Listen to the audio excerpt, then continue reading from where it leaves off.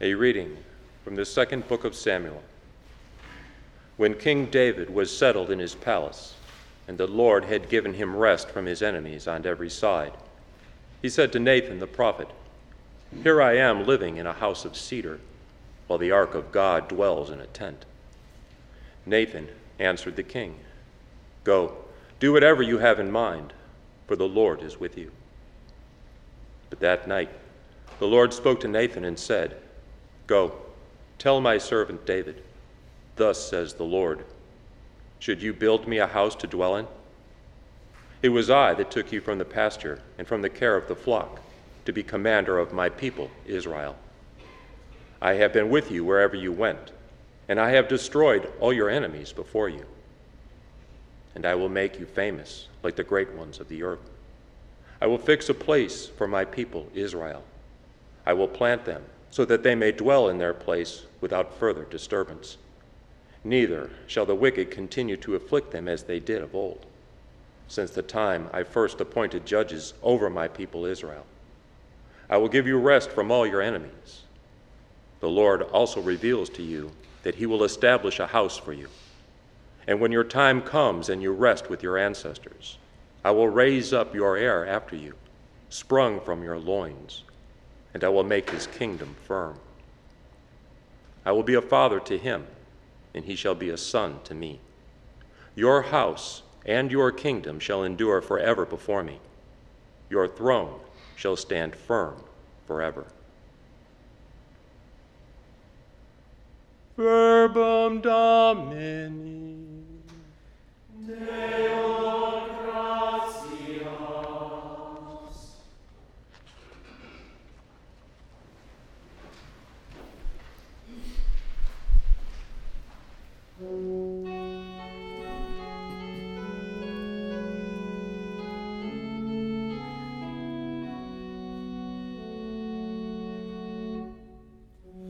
Forever I will sing the goodness of the Lord.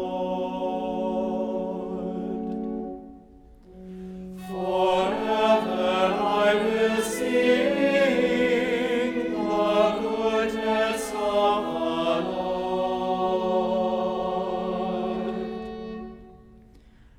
I will sing forever your mercies, O Lord. Through all ages my mouth will proclaim your fidelity. I have declared your mercy is established forever. Your fidelity stands firm as the heavens. Forever I will sing the goodness of the Lord.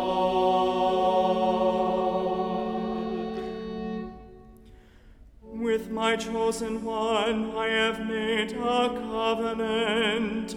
I have sworn to David my servant.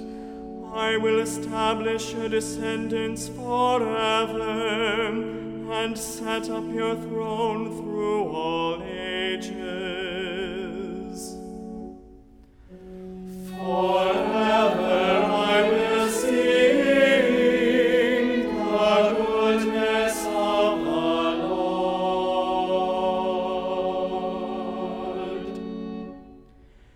He will call out to me, "You are my Father, my God, the rock of my salvation."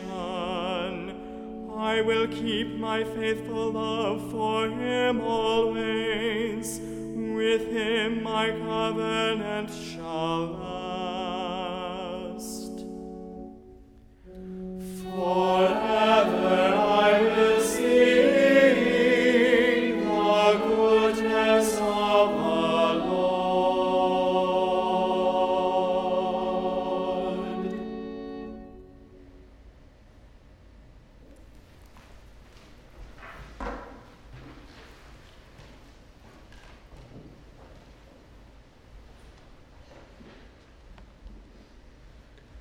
A reading from the letter of St. Paul to the Romans. Brothers and sisters, to him who can strengthen you, according to my gospel and the proclamation of Jesus Christ, according to the revelation of the mystery kept secret for long ages, but now manifested through the prophetic writings, and according to the command of the eternal God, made known to all nations to bring about the obedience of faith to the only wise God, through Jesus Christ, be glory forever and ever. Amen.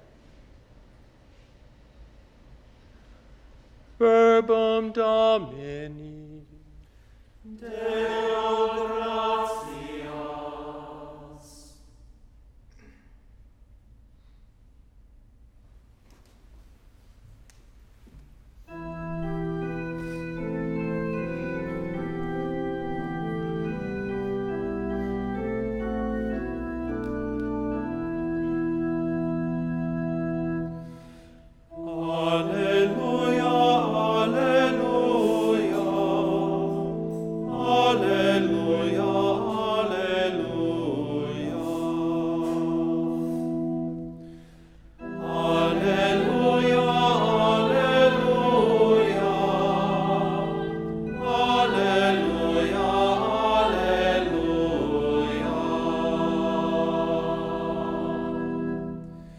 Behold, I am the handmaid of the Lord.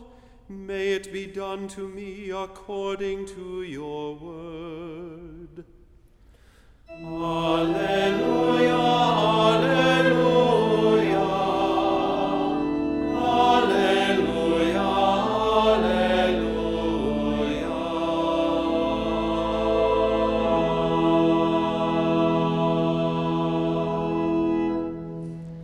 Dominus vobiscum. Et cum spiritu tuo. Lectio Sancti Evangelii secundum Lucam. Gloria tibi, Domine.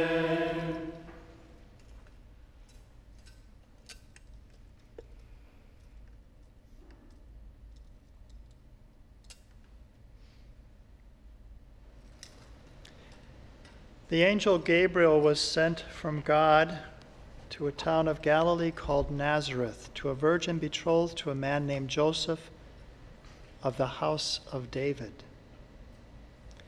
And the virgin's name was Mary.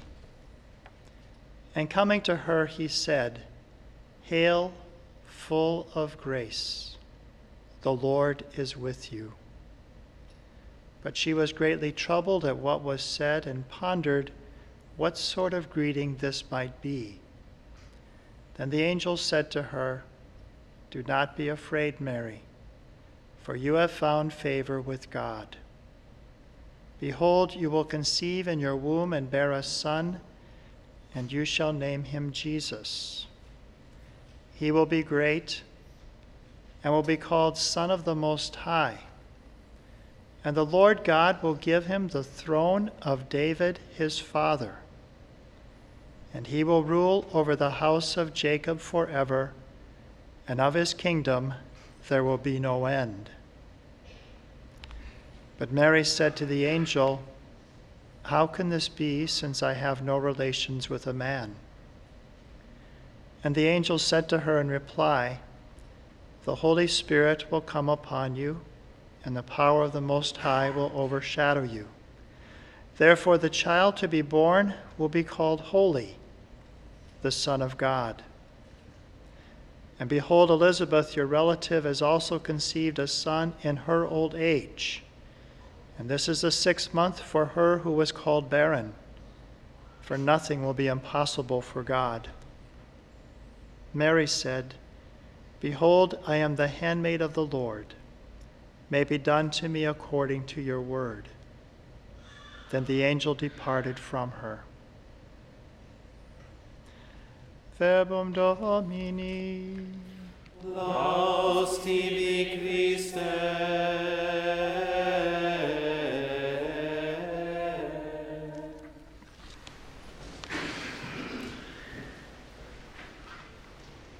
So today we have the 4th Sunday of Advent. It's also Christmas Eve. And it was in the year 1223 3 years before St. Francis of Assisi died, that he wanted to experience, and for the people to experience even more deeply, the humility of the Incarnation. He wanted to make it very real, tangible. And so it was in Greccio that he created a living manger scene with an ox and an ass, with the manger where hay was brought to fill the manger. And the solemnities of the Mass were celebrated there, and Francis was a deacon. And so he sang the gospel, and then he preached about the babe of Bethlehem. And the chorus of the people's voices and singing in the praises of God radiated off the rocks, echoed off the rocks. And so it was just this resounding praise that happened that Christmas Eve in 1223. And the biographer of St. Francis, Thomas of Celano, he said this. He said that Francis, he sings the Holy Gospel. He has a powerful voice, a pleasant voice, a clear voice, a musical voice. Burning with excessive love, he often calls Christ the babe from Bethlehem, whenever he means to call him Jesus. Saying the word Bethlehem in the manner of a bleating sheep, he fills his whole mouth with sound, but even more with sweet affection. He seems to lick his lips whenever he uses the expressions Jesus or babe of Bethlehem, tasting the word on his happy palate and savoring the sweetness of the word. The gifts of the Almighty are multiplied there. And Thomas went on to say that the priest enjoyed a special consolation. Francis seems to as well. At length the night's solemnities draw to a close, and everyone went home with joy. And then he says miracles happened after that. They would take the hay from that manger, and it was brought to those who were suffering different afflictions, and they were healed. Women who have difficulties giving labor, it was brought to them, and they had a safe and happy delivery. And so there were these miracles that happened. And he went on to say that then later an altar was built on that very spot in a church, which stands today in Greccio. Why? So that humans henceforth, for the healing of body and soul, would eat the flesh of the immaculate and spotless Lamb, our Lord Jesus Christ, who gave himself for us with supreme and indescribable love. It was about 30 years later, the last Christmas of St. Clare's life. So Francis died in 1226. St. Clare died in 1253 in August. And it was the last Christmas of her life that she was very ill, and she wasn't able to go then to the night mass and the matins that were going to be sung, but the sisters went there to the Franciscan church. And it was there that she's alone, and she says to the Lord with a sigh, and we have this in the Acts of the Canonization. These were interviews that were done with the sisters that knew her, and three of them recounted this event. Sister Philippa, Sister Amata, and Sister Balvina all recounted this event in Clare's life. And so she was there alone, and she said with a sigh, Lord God, look, I have been left here alone with you. And immediately she began to hear the singing that was going on in the church. And Sister Amata said that she saw the manger of our Lord Jesus Christ. Sister Balvina added that St. Clare later said to her sisters, you left me here alone, but the Lord has taken good care of me because I was not able to get up from my bed. So she was able to experience a special Christmas grace on Christmas Eve. And it was because of this event that Pope Pius XII, in 1958, made her the patroness of television. In fact, one of the biographies of St. Clare puts this vision of St. Clare under the heading, A Televised Christmas Mass. And so Pope Pius XII in 58, as television is growing more and more in usage, saw the need to put it under a heavenly patroness so that it would be directed in a better way. And so it was a daughter of St. Clare, Mother Angelica, that had such an impact in doing this very thing. So another special Christmas Eve grace. It was in 1886, St. Therese. She was 13 years old at this point, and one of the practices of children at that time is they'd put their shoes before the fireplace, and when they got back from the midnight mass, there would be little gifts in their shoes. Well, she was 13. She had hung on to this tradition of the children. And so they got back from the midnight mass, and she recounts this in her autobiography, Story of a Soul. She says, "We got home, and I knew that I should find my shoes standing at the fireplace filled with presents, as I had always done since I was little. So you can see I was still treated as a baby.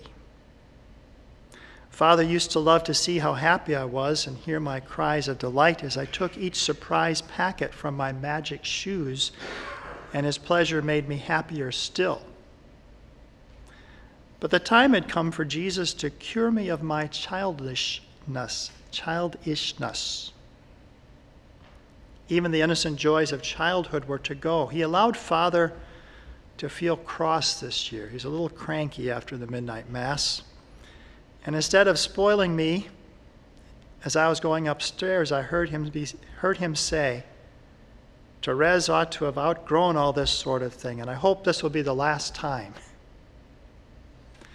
This cut me to the quick, and Celine, who knew how very sensitive I was, whispered to me, 'Don't go down just yet. You'll only cry.' And typically she would have done that. She just cried like a little baby. But this time was different. Something happened. Jesus gave her a special grace. And she continued, 'I was not the same Therese anymore. Jesus changed me completely.' I held back my tears, and trying to stop my heart, I ran down into the dining room, picked up the shoes, and wrapped my presents joyfully, looking all the while as happy as a queen. Father did not look cross anymore and entered into the fun of it. While Celine thought she must have been dreaming, because she wasn't pouting as she usually would have. But this was no dream. Therese had gotten back forever the strength of mind she had lost at 4.5, when her mother had died of breast cancer. She had become very sensitive, and then her older sisters went off to the Carmelite monastery, and so all this abandonment that she had experienced and this pain made her very sensitive, but now she received what she would later call this Christmas miracle, where she'd be detached from so much of this sensitivity that she had experienced. Another Christmas grace. And then one final one that I wanted to relate this morning as well is a personal one to me. I've related before, of my great-great-uncle Andy Hemmer, so my great-grandmother's brother, who lived into his 90s, and I came to know him, and he had lost totally the vision in his right eye, and he could barely see out of his left eye. He was legally blind, declared legally blind. But he had heard me speak of this prayer, the novena, the Christmas novena. So it's a prayer that recounts the graces of that first Christmas. Hail and blessed be the hour and moment in which the Son of God was born of the most pure Virgin Mary at midnight in Bethlehem in piercing cold. In that hour vouchsafe, O my God, to hear my prayers and grant my desires, through the merits of our Savior Jesus Christ and of his blessed Mother. Amen. And he would pray that prayer all day long. He wanted so badly to be able to see so that he could continue to write and correspond with his friends and his family, which he loved doing. And it was in the middle of the night, Christmas Eve, that he has this terrible pain in his right eye, and something comes out of it, and he receives his vision. He continued to pray that prayer, and his left eye improved as well. And people would later ask his family, how are your dad's eyes? Is he still? Yeah, he's still doing well. He could hardly speak at the Christmas meal that they had with the family that day because he was so overwhelmed with gratitude for this favor that he'd received. And I still have the letters that he wrote to me about this and how thankful he was for the grace that he had been given that Christmas Eve. So my point here, as we are approaching now the beginning of the Christmas season, is that we are remembering the most important event in all of human history, which has continued to radiate and echo throughout the centuries in the lives of people like St. Francis of Assisi, St. Clare of Assisi, St. Therese of Lisieux, so many others, my own family, that story that I related, and so many others could tell their own stories of a special Christmas grace. Because it is the central moment in all of human history. You could ask historians, what was the most important moment in all of human history? And unless they said it was the incarnation of the Son of God, they would be wrong. Because that's the most significant event in all of human history.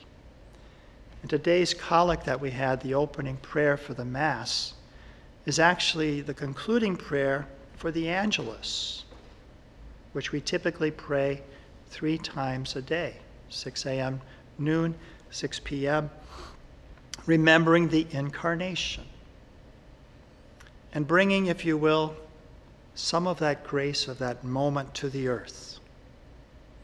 And every Hail Mary that we pray in a way recalls that marvelous event and brings some of the grace of that moment that this grace time has for each of us.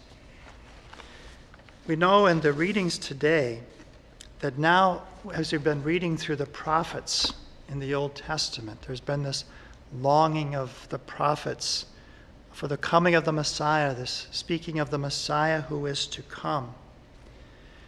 And Nathan gives David this prophecy in today's first reading from the second book of Samuel, chapter 7. And Nathan tells David that there's going to be something wonderful that God is going to do for him. David had wanted to build a solid house, not just a tent in which the Ark of the Covenant would reside, but a temple worthy of the Lord. He wanted, and he was a man after the Lord's own heart, the scriptures tell us, he wanted God at the center of his kingdom. So that was what was at his heart. But Nathan says, God's going to do something for you. And what is God's promise to David? That he's going to give him a dynasty, a house. So he's going to establish his house. That there's going to be an heir after him, and his kingdom will be firm. I will be a father to him. He will be a son to me. He'll be a son of God. Your house, your dynasty, and your kingdom shall endure forever. Your throne shall stand firm forever. So we can think of, for example, in our faith, the Catholic faith, we have the feast of the chair of St. Peter. That represents his authority. So this is something that wouldn't just be held by one man, but it'd be this authority throughout the centuries. And David is told too that his throne, his authority, his kingdom is going then to endure and stand firm forever. And then our psalm today, Psalm 89, also continues that theme. The promises of the Lord I will sing forever. I have made a covenant with my chosen one. I've sworn to David my servant. Forever will I confirm your posterity and establish your throne for all generations. He shall say to me, you are my Father. Now, all of this seemed to have been lost, because what happened after David has made this promise by God is that then it wasn't long after that that the kingdom divided into two. And it wasn't long after that, well, it was some time after that, that the northern kingdom would be taken into exile and dispersed. And then later, the southern kingdom would also be brought into Babylon and into captivity. So it seemed like it was all lost. Where is this enduring kingdom? But even in Babylon, in captivity, the Jews kept their genealogy. They knew who was descended from who and who was of the throne of David, who was of the royal king, who was of that royal line. Just like today, we're very interested, right, in the British monarchy and who are the princes and what are they doing. And so this was something important to the people of Israel in captivity, the people of the tribe of Judah and Benjamin who were in captivity, to keep alive this awareness of who was the genealogy. It was later then that they would be restored, and Judah was actually one of the smallest of the tribes of Judah, that today's gospel now is coming before our eyes to look at this. That there's going to be one who is of the royal family, Joseph. But we know also that in the circumstances in which he lived, they were poor. They offered two turtle doves, the offering of the poor, in the temple. But he is of the house of David. He is of the royal family. And what is Our Lady told? She's told that this prophecy that was made to David is now going to be realized. It seemed like it was all going to be lost. There's going to be this sprout that springs from the stump of Jesse. Jesse was the father of King David, and it seemed like it had just been cut off. But there's still life in it. And now there's going to be this springing forth of this life from the stump of Jesse. And so Gabriel, the archangel Gabriel, is sent from God. He's sent from God. He goes to Our Lady, and he's basically saying that all of this longing, this promise that was made to David, is now, the time has come for this to be fulfilled. So the prophecy that was made to David, I will make you a great name. The Annunciation, Gabriel says, he will be great. The prophecy to David, I will establish the throne of his kingdom forever. Gabriel to Mary, the Lord God will give to him the throne of his father David. The prophecy to David of Nathan, I will be his father, and he shall be my son. Gabriel to Mary, and he will be called the Son of the Most High. The prophecy to David, your house and your kingdom shall be made sure forever. Gabriel to Mary, of his kingdom there will be no end.